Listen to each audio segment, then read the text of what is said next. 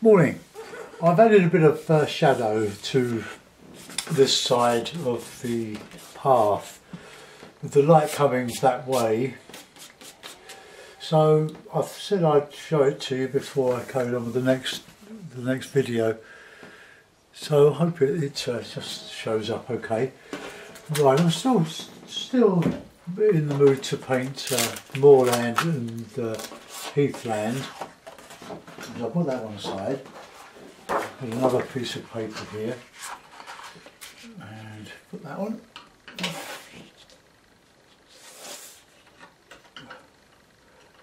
Really, most of these are just exercises in trying to paint simply and making paintings out of complicated photographs.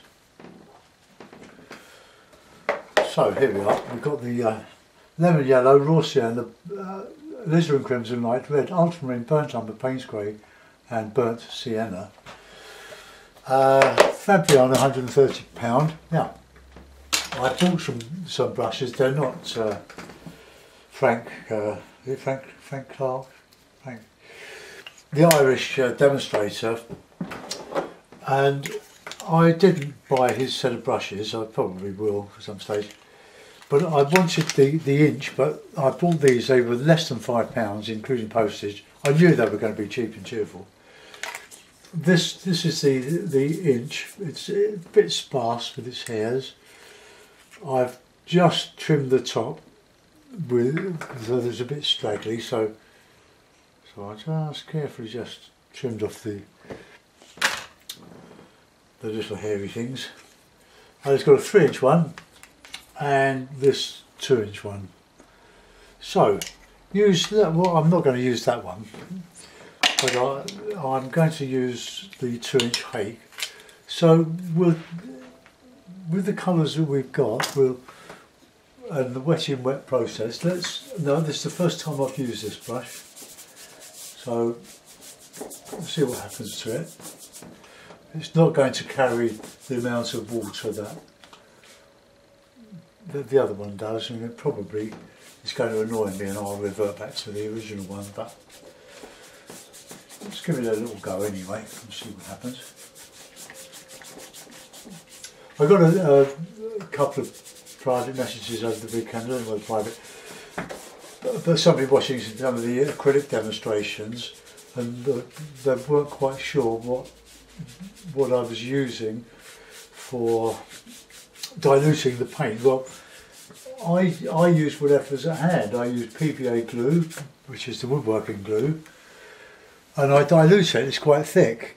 You could use Unibond, which is a builder's version, and thin it down a little bit. You can glaze with it, you can varnish with it. And I had a tin of varnish handy left over from a job I did in my shower room. It's all wood, and I just painted it, and the tin was very inexpensive and there was so much left over. I used that as a glaze and a varnish and as a medium to thin the paint. So a friend told me about using PVA glue, because PVA, the binder of PVA glue or varnish, PVA varnish or acrylic varnish, is the same binder that is in the pigments. And if you want to spend lots of money on artist quality extenders, gloss mediums, varnishes, so you're fine. Go ahead and do so. But the PVA wood glue, and I'll show you. I got this online a long time ago. I just use this, but I haven't done the acrylics for 2 or 3 months. But look, joinery adhesive, water resistant, is PVA glue. And if you use emulsion paint, which you paint your walls with, that's PVA as well. And so it's water soluble when it's wet, but when it's dry, it's waterproof. And you could use that as a glue, but you wouldn't like the colour. Right, I'll go back to that. Just give it another wet. It's raining today, quite showery. So much for our English summer, then the water's disappeared in it. It's soaked in. Right, let's get a bit of bit of raw sienna. Let's try a bit of a snow scene here. Let's see what happens to this brush. I don't think I'm going to like this brush. So look how it's clumped. Look, oops.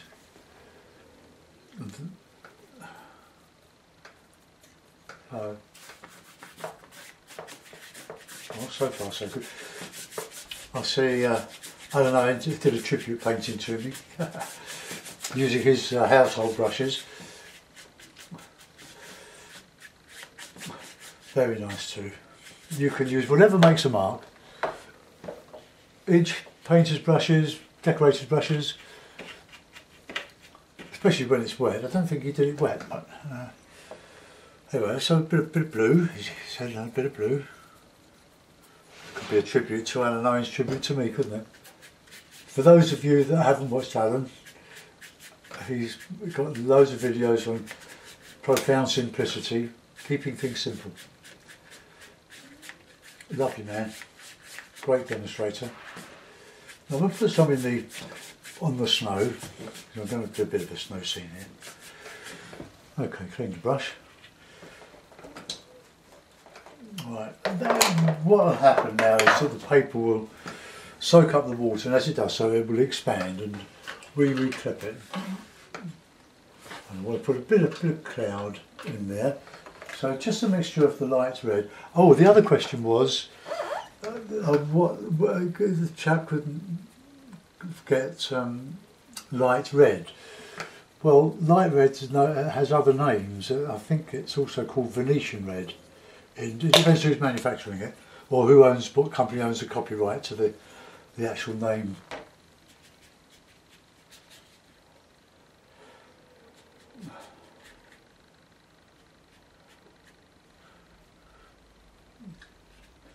So it's an iron oxide as far as I remember. But with acrylic, I use whatever's available. I'll just put a little bit of a shadow under one of those. It's very streaky. Right. So I want a bit of a distance now. Same colours, bit of yellow oak, raw sienna. So the reason I use Winsor & Newton Cotman colours, because I've always used them. That's a good enough reason. But I like the burnt sienna. I use a lot of burnt sienna, and it's darker than the roundwood version. Same with the oil, the student oil colours. So that's the only reason.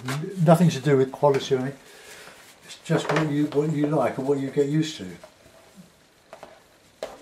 In acrylic I use all sorts of colours. I've got this Reeves acrylic, I've got Liquitex acrylic, burnt sienna, I've got this Galleria, which I think is Winsor & Newton, acrylic black, that's I use for the line and wash now. I've got System 3, Ultramarine, they're inexpensive and they're good paints. Oh dear. Right, okay. So we'll put in a black background, bit of blue. Then I don't want a high horizon, so let's just oh, it's all stipples this one, isn't it? Quite good. I can't get the bristles together very easily. But this is my. No, I don't think we're going to be very good friends with this brush and me.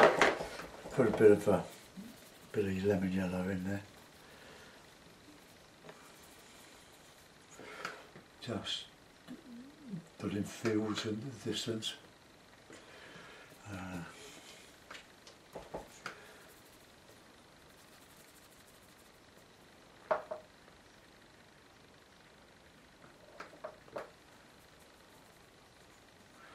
Just show some fields. You leave a bit of light, and we'll put in some heavy stuff now. Some burnt sienna, and some ultramarine, bit of Payne's grey maybe, just to help it along a bit. Just dub in sort of distant fields to trees.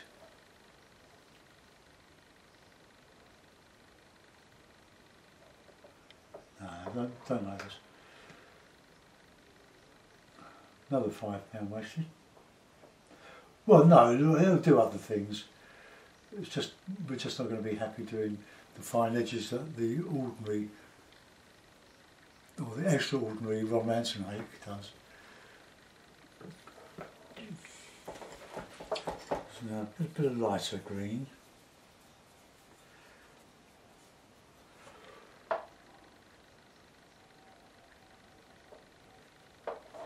Going up here a bit, doesn't matter.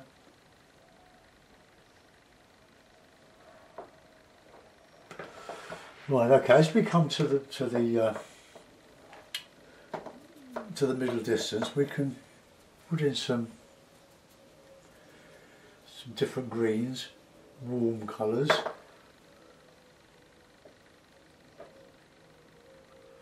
I'll go over all this is just background.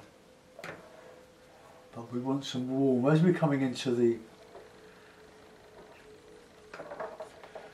foreground, we'll see more and more of the snow.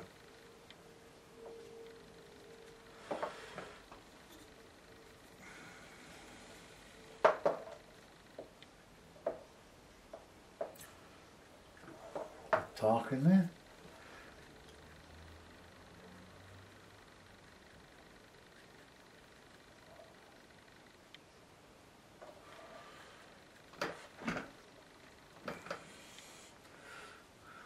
Some dark in there now.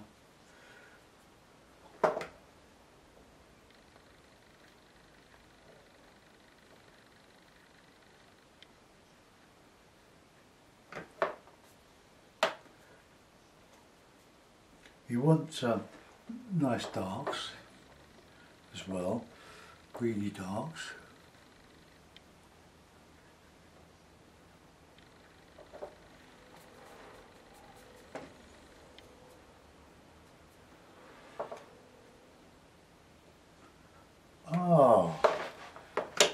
Now I must show for all you cat lovers that like enjoyed Freddie. This Elsa come up to see me. There she is. She's looking for Freddie, our pussycat, who got killed by a car a month ago. And she's such a lovely. Elsa. She's beautiful. She looks around the garden for Freddie. She's just crawling at the carpet floor tiles. So we'll let's zoom in a bit. There she is.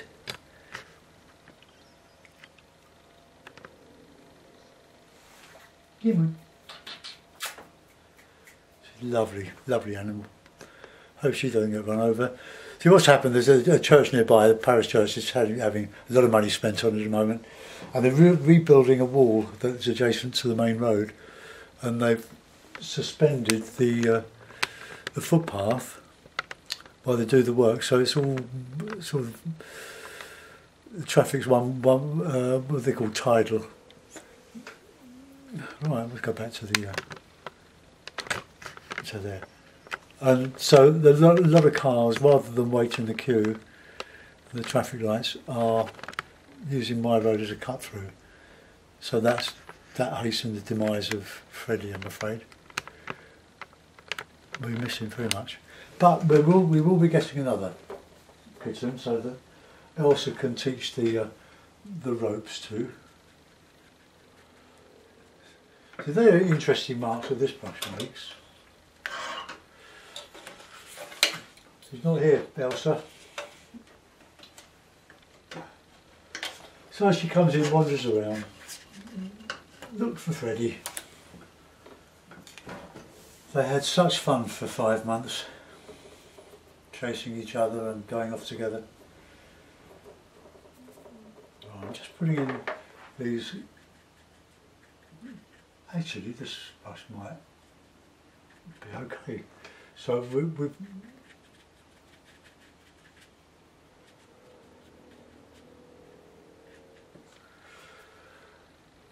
let's get some greens in there as well. So a bit of lemon yellow mixed in with the burnt sienna and the Payne's grey.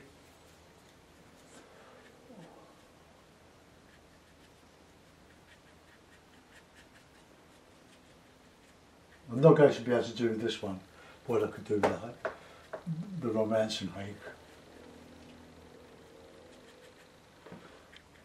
Now we're getting some nice warms here.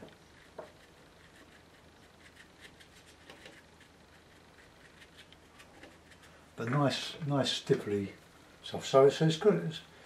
It's not all disaster, is it?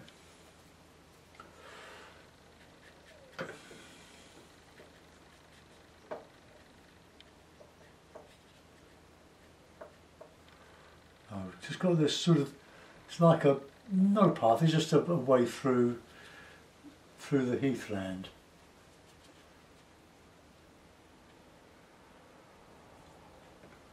There's some darks in there.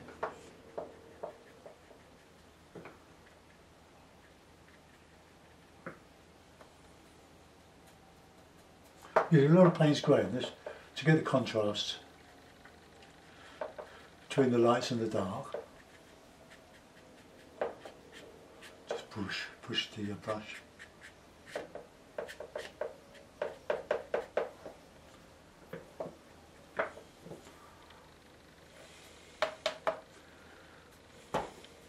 Just be careful of the amount of water that's going in this. But I want to do some lifting out.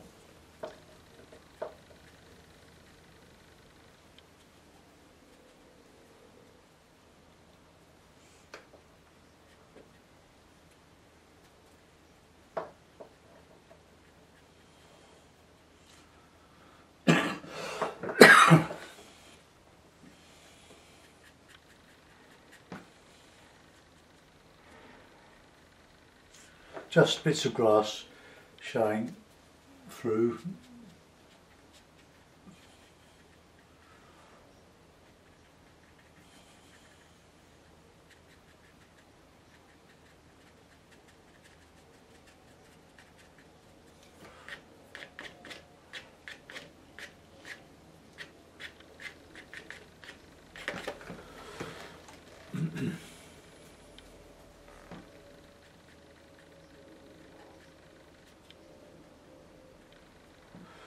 Right, let's get some nice greens in here now.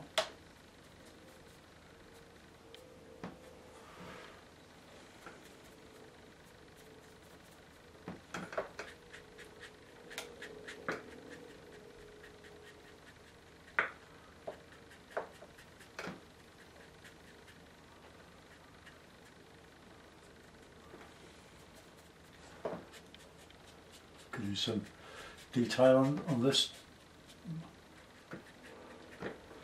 and we'll put in some sparse silver birches or whatever.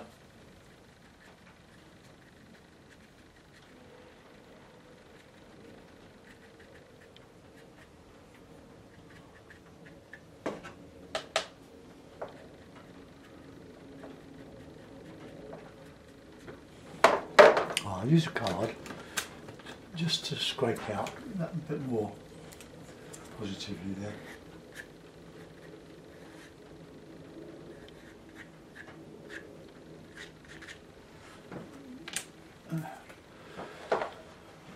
I can do some stuff with the rigger. No, it's not bad brush for stippling.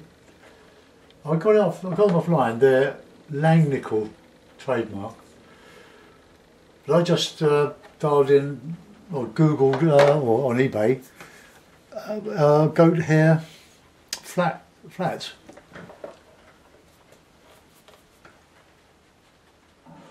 A little bit more warm. Can add a bit of red with that as well, I think. Just to warm up the foreground here.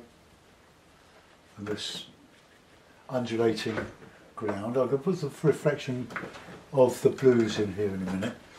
But I want to get these trees, some trees to frame the picture. That's very experimental, this one. But I'm quite liking this aspect of it.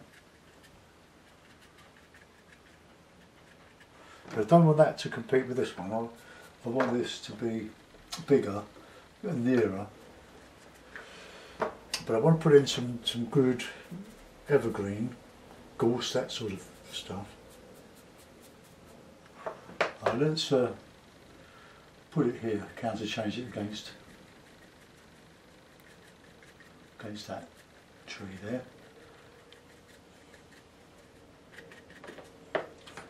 Okay, I don't know what this is going to look like on the screen, but so let's just put something here just to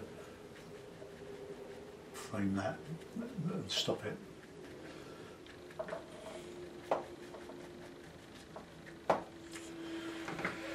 Right, now we need to do some rigger stuff. I'll just clean the brush.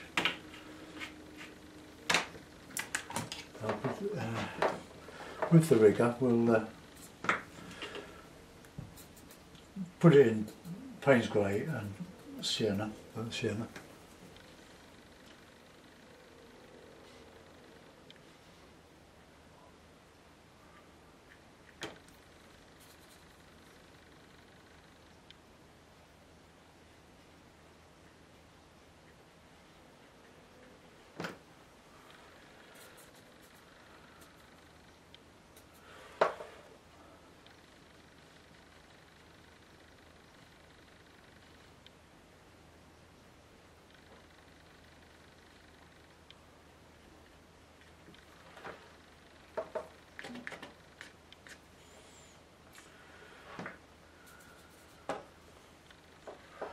When you rest your hand or your little finger knuckle on your painting, make sure you haven't got any paint on your knuckle, otherwise you'll end up in the sky. And I'm just telling you that because I do it constantly. And they end up as birds.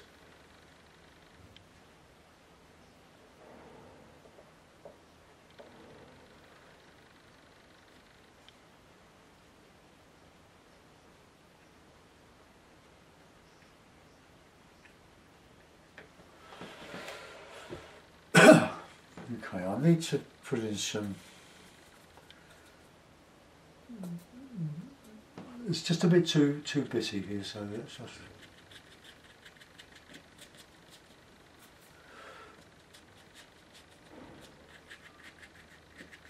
just stiffen up some of that.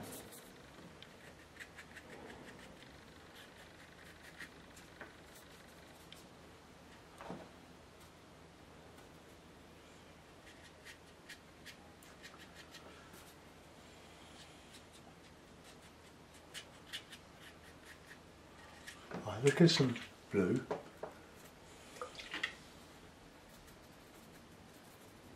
Just to reflect a bit of the sky.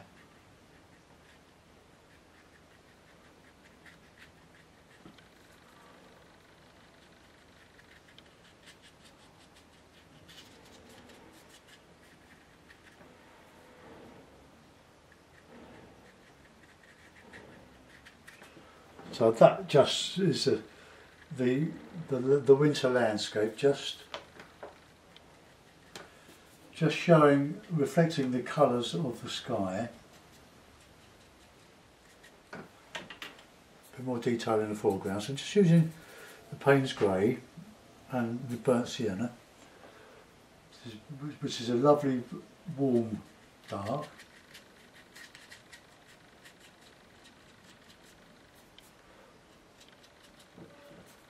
Get some up here.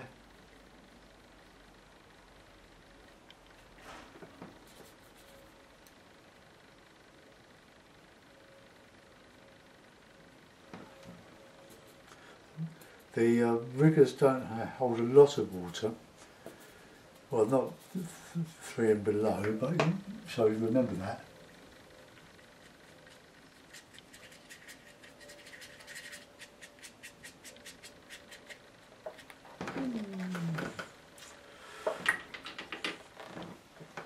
Okay, now a figure, let's put a figure in there. Let's use a bit of black and blue if I can, if it'll show up. A bit of red. Put it where it'll show Um,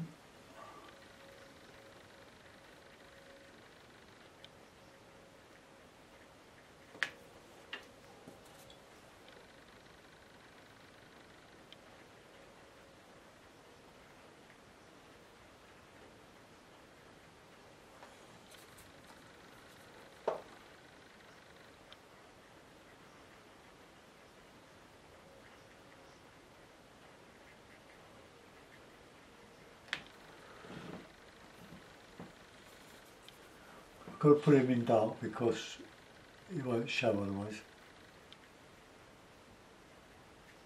I'm going to put the little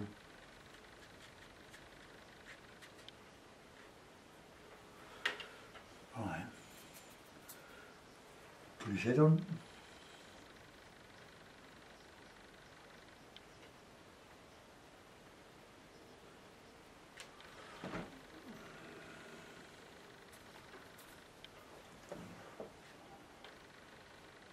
That'll show.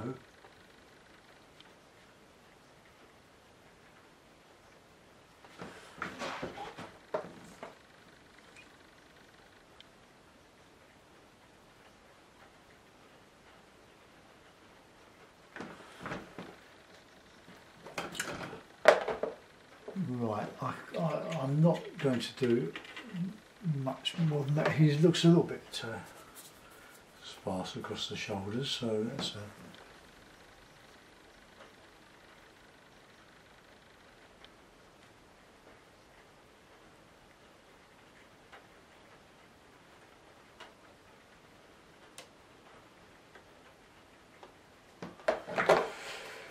okay. Well, that's going to do. I don't know what you're going to think of this, but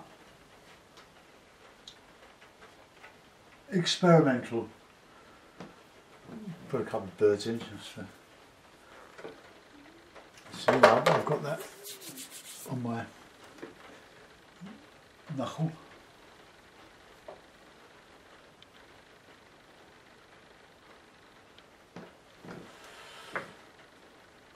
Right, okay, let's put that in a mount.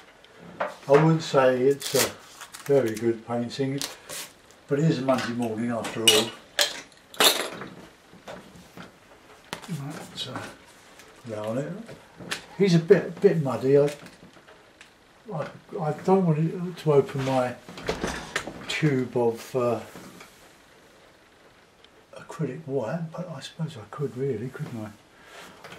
No, I've got, well, it's not acrylic, no, it's not acrylic, it's gouache, white gouache that I bought last week for nearly a £5. Right, let's use a fine rigger, and I can dilute it, but a bit too much. Oh, I think I've just overdone the water a little bit. Right, just a bit more.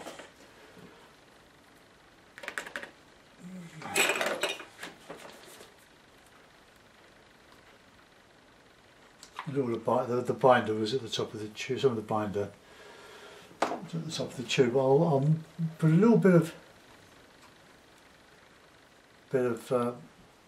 raw sienna, but don't mix your gouache up with your pure watercolour.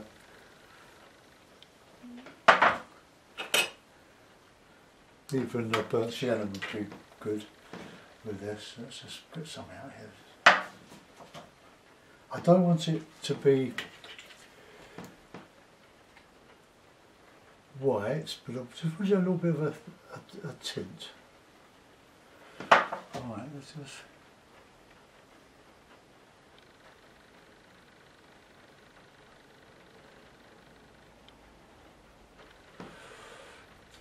put a bit of face on in there.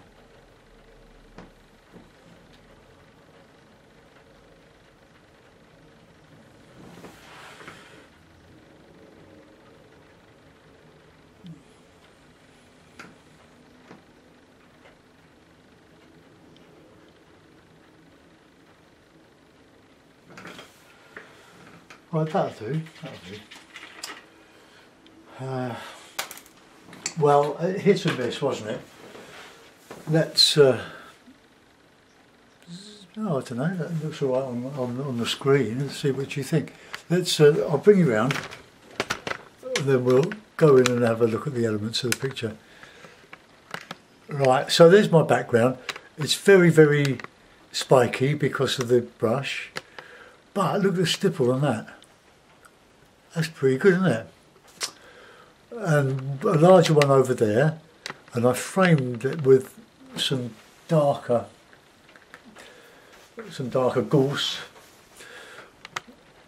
But I suppose we could put in some buildings in there. Let's have a go. Let's put in some white buildings. Now I've got the gouache. Now I've got plenty of dark in the background, so we can put in just a bit of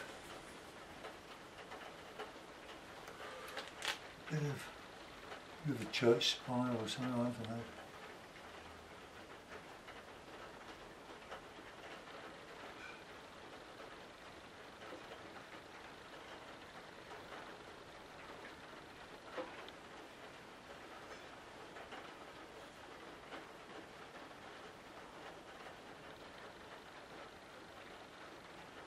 Just a bit of a hamlet.